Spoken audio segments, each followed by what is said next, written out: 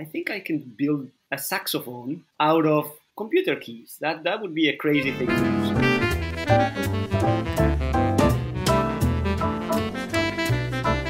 Yeah, a saxophone made from computer keys would be pretty crazy, but that's what this is. This is the Haxophone. If you have been following my channel for a while, you'll know that I enjoy all things to do with electronic saxophones, from the Akai Iwi to the Aerophone. One of our tutors, Fred, even made a video about the travel sax recently. But this popped on my radar when Mike, one of our Sax School students, asked in the community if anybody else fancied making one. Yes, me, pick me, I'd love to. This is exactly the sort of thing I love to do. But I'm so busy making videos for you guys, I actually asked Mike to go ahead and make one of these and send it to me, and that's what this Haxophone is. So let's talk a bit about what this project is and why you would even want to make your own saxophone.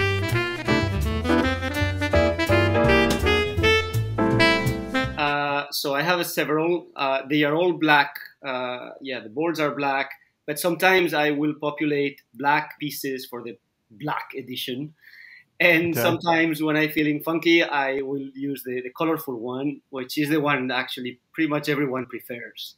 So that's Javier Cardona. He's the creator of the Haxophone. It's an open source project, and that means that he's made all of the resources for it available for you to download and then get it built yourself or build it yourself. But I wanted to know how a project like this even gets started.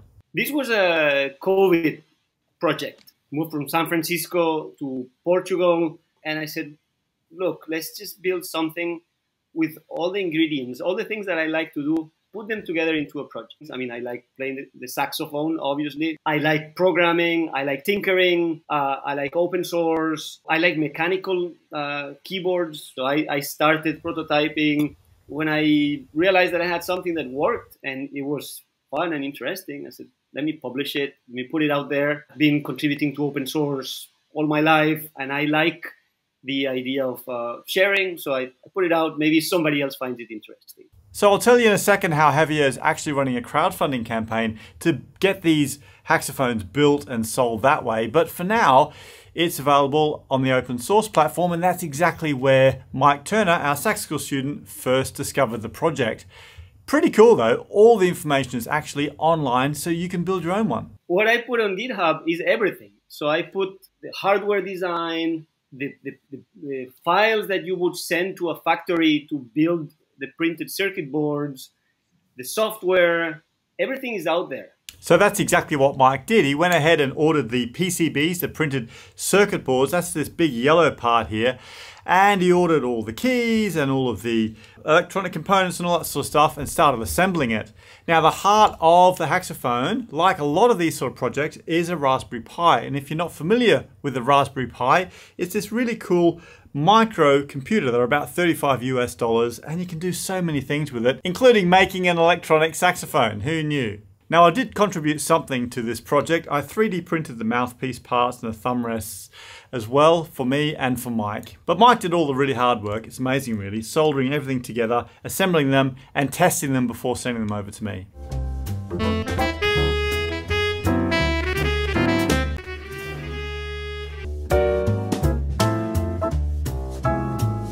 Okay, so it's not perfect and things do fall off, but that's part of the fun of making a project like this. But what if you're not the sort of person that likes to get a soldering iron out and assemble something like this? It really started getting a little bit of a buzz. People reached out and said, look, I'm a musician. I'm not a hacker, but I like the instrument.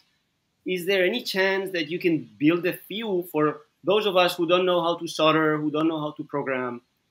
And that's how we did the crowdfunding campaign, where those I will be building them with a partner. So I'll put a link to all of that down below if you're curious to go and check out the crowdfunding thing, if it's still running while you watch this video. But what is the Haxophone for? I mean, who does it suit and what might you use it for? I never claim that this is a saxophone. I never claim that this can replace your horn, right? What I claim is that whatever you learn on the Haxophone, you can actually quite well transfer it to a real horn. I mean, sometimes, you know, the finger memory, the muscle memory that you have to develop, you can develop it on the Haxophone and then transfer it to the real horn. Hey, I completely agree with Javier too. I've been having so much fun with the Haxophone over the last few days, and it's amazing how quickly it feels like a saxophone underneath your fingers. Let me just show you quickly around the Haxophone and the layout of it. So you'll notice I've got a mouthpiece at the top here. This is actually an alto saxophone mouthpiece, and the little mouthpiece part here is just the right diameter for an alto mouthpiece to fit on. But of course you don't really need the reed on there, it's just a familiar shape to have in your mouth. But what it does do is supply the air down the air tube into a breath sensor. So you've got breath control on this, which means you can play louder and softer with your air, just like you would on a saxophone. And like every other digital saxophone, there's a little tube here for all of your spit to come out the bottom too. Now these are computer keys, but actually the layout of them is very similar to a standard saxophone. You've got your B, A, G, F, E, D keys. You've got your low C and E flat keys. You've got your left hand table here with your G sharp, B, C sharp and low B flat. And you've even got palm keys. So I know that we've got D, E flat and E on the side here. And you've got your side trill keys here as well. So you've really got all the notes from a saxophone. There's an octave key at the back.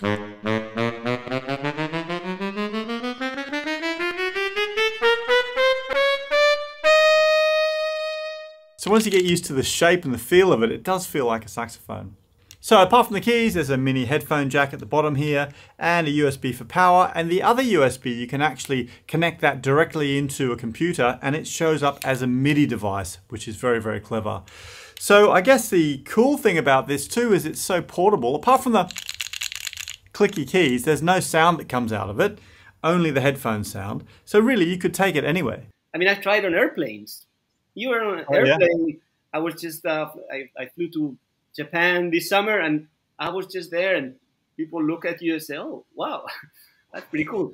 They would not probably give me the same look if I had a real tenor sax and I was annoying everyone on the airplane.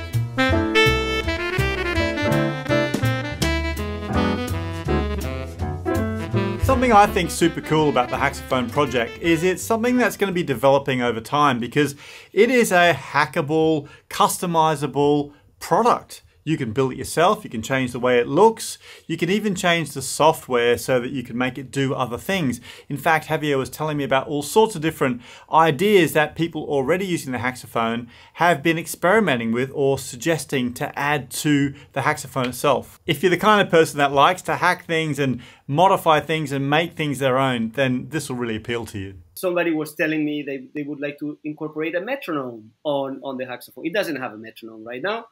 I was also exploring the idea of putting backing tracks or putting games, you know, like Simon, you know, the old game where it plays a sequence of notes and then like for ear training, then you have to repeat it with a saxophone and he could even tell you if you did right or wrong.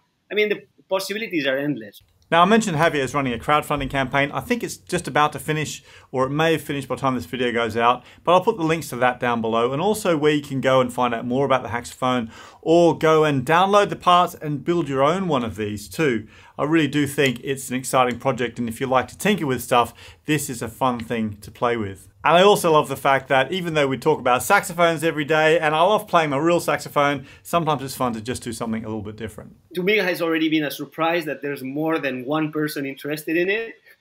So anything that comes after that is bonus. It's just pure happiness. I'm a big fan of open source. I think it brings out the best in people. I don't know, just yesterday, somebody found a problem with when we were using the Haxophone with an old Raspberry Pi. They suggested a solution, and to make it even better, the solution involves duct tape. So that's perfect. I mean, that's really the perfect solution you want to see, right? It just makes me happy. You know, I was smiling for hours after hearing that.